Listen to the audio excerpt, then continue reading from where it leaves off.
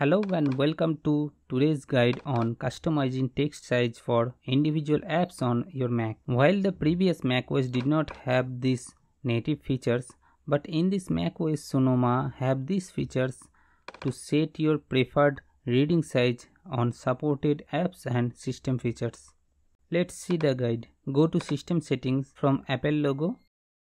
Now Accessibility, Display, then Text Size. Here use this slider to set preferred text size,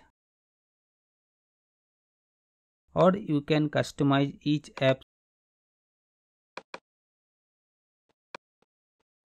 To revert back, set it default. That's all.